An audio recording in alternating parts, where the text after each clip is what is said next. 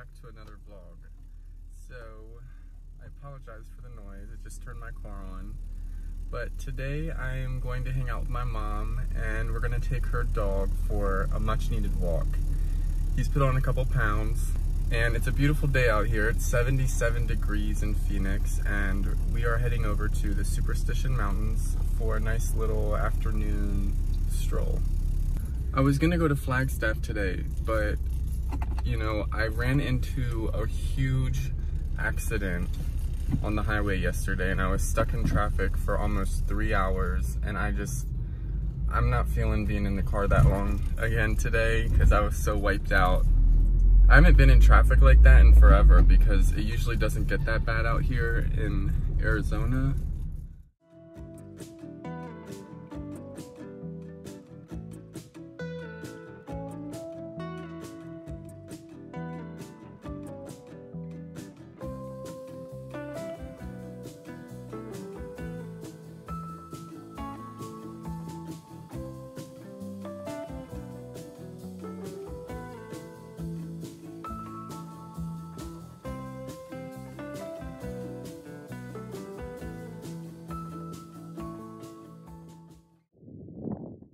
I'm walking with Mr. Garner. Say hi, Garner.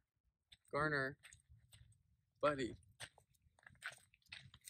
Yeah, he's just making his way up this hill. And this is my mom.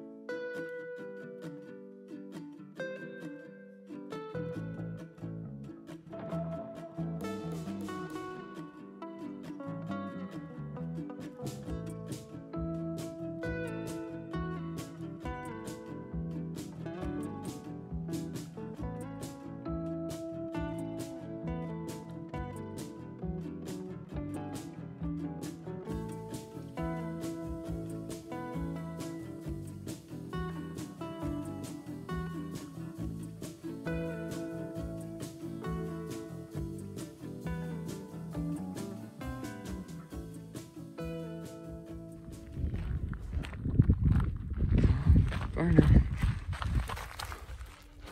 Oh, that was perfect. Oh, good.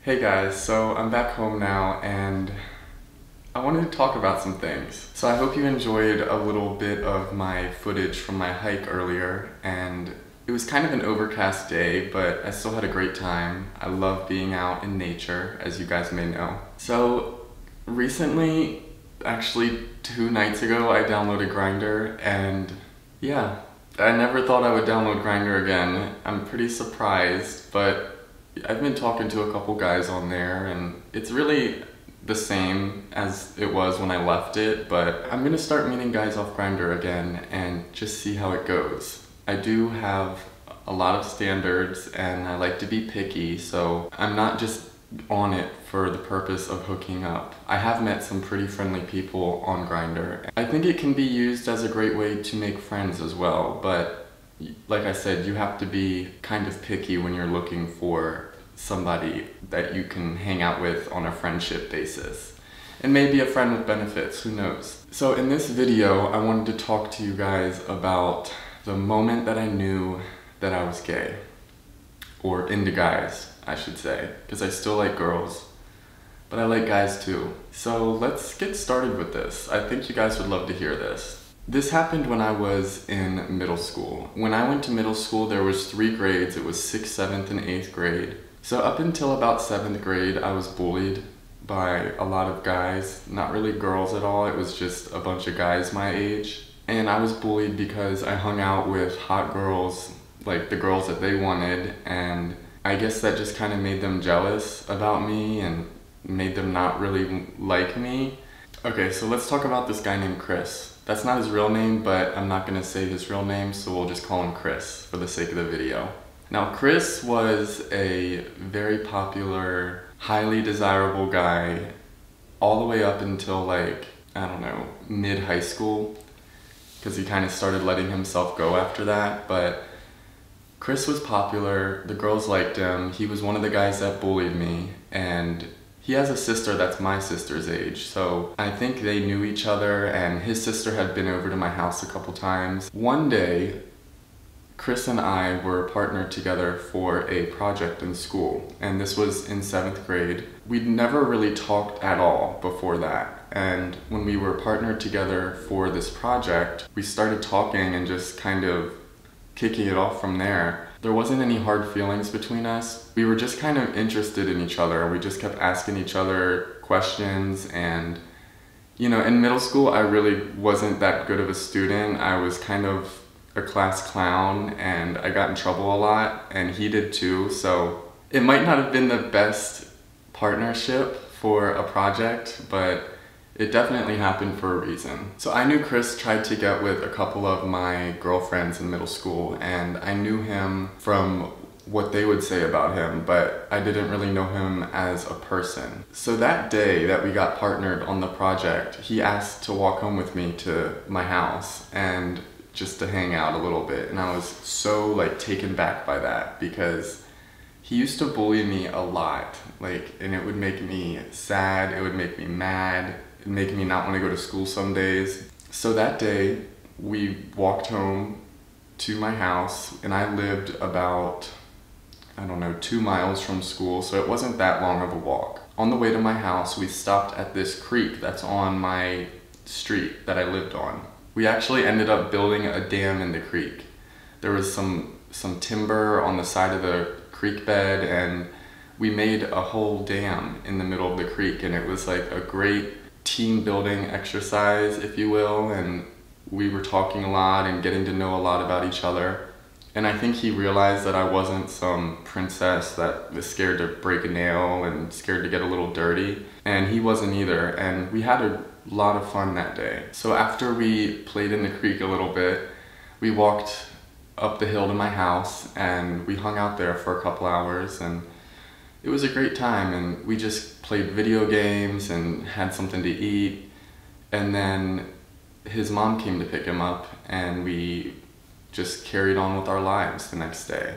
So after that day, we started hanging out every day after school. Some days we'd walk to the park and hang out with some of my park friends, or some days I'd walk to his house and we'd hang out at his house. We never did anything like, you know, messed around or anything like that, but we were just buddies. We were just high school buddies. Like, we'd share each other's clothes, we shared games with each other. We just started to become really close friends. And we were texting a lot every day during school, figuring out what the plan was after school. So at this point, it was probably 8th grade year now, and I started thinking about him a lot. Like, a lot. And this might be kind of irrelevant, but when I came back from summer break in 8th grade, my voice had dropped like 6 octaves. I hit puberty, you know, I was taller, and I kind of changed a lot. And he was one of the early bloomers, so he was already like growing facial hair in 8th grade, and he had the abs and everything. He always had his shirt off, which, I mean, I wasn't complaining about. And I kind of looked up to him in a way. He was kind of like what I wanted to be. I think he kind of looked up to me in a way as well, because I had qualities and some aspects of my life that he wanted to have. So it was a very interesting friendship. So I started thinking about Chris a lot, like every single day, all throughout school.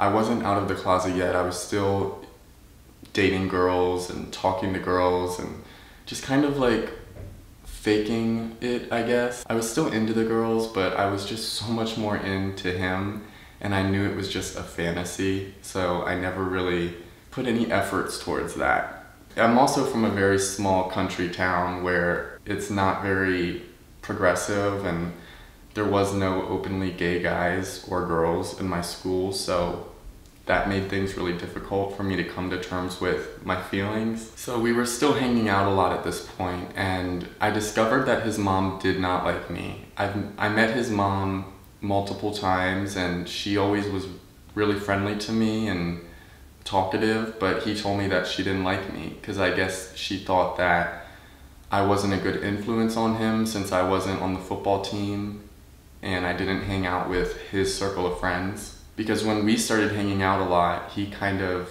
started changing. He started hanging out with some of my friends as well, and he was just changing a lot when we started hanging out. So around the end of 8th grade, we stopped hanging out so much, and I think at this point, he was starting to realize that I might have liked him more than a friend. The entire time I thought that he felt the same way because, you know, how could a guy go from bullying me and being so cruel and mean to me every single day, how could he go from that to just wanting to be around me every day and wanting to talk to me and see me, and we'd walk together in the hallways. It just kind of felt like a tease to me, and I would some nights go to sleep crying because I had so much pressure in like my heart and in my head of all these feelings I was feeling because I had never felt like that before for any guy.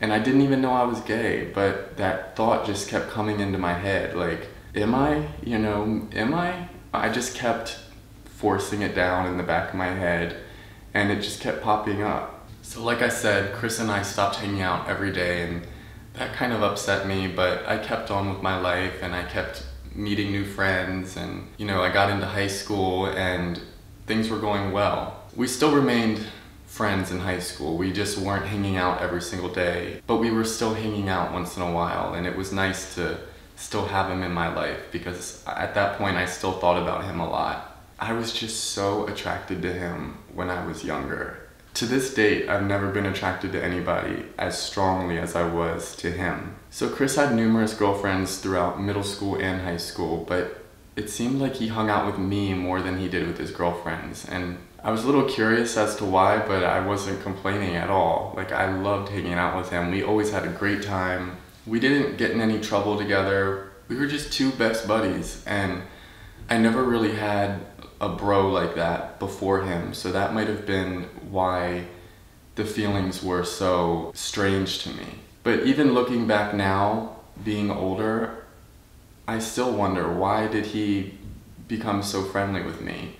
Because even after the group project, we were hanging out, like spending a lot of time with each other, doing things with each other. But to this date, I can't remember him making any moves or anything like that, or giving me any type of sign.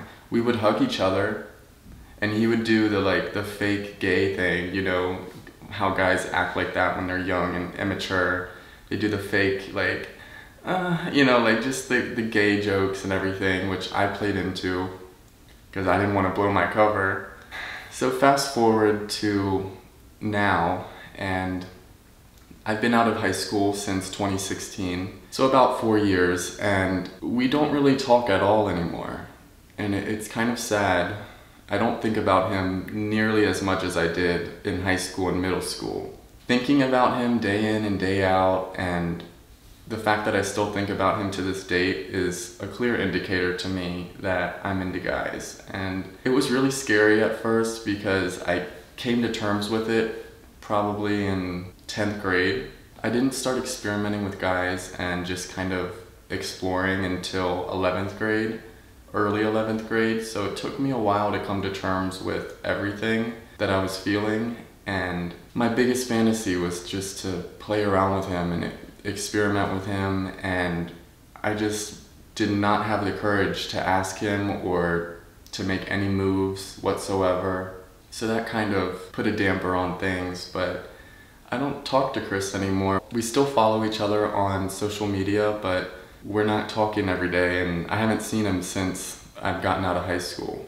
But I know every guy's story about how they discovered that they're gay or into guys is different, and that's my story. That's how I discovered that I'm into guys. I would love to hear some of your stories about how you discovered that you liked guys or girls, and I hope you guys enjoyed this video. I hope you learned something new from this video as well. I had to actually go back and write some of my thoughts down because thinking back that far is pretty difficult for me because I was in a completely different headspace and I was almost a completely different person. What did you guys think about that story? I hope you enjoyed it. I hope you enjoyed this video as well.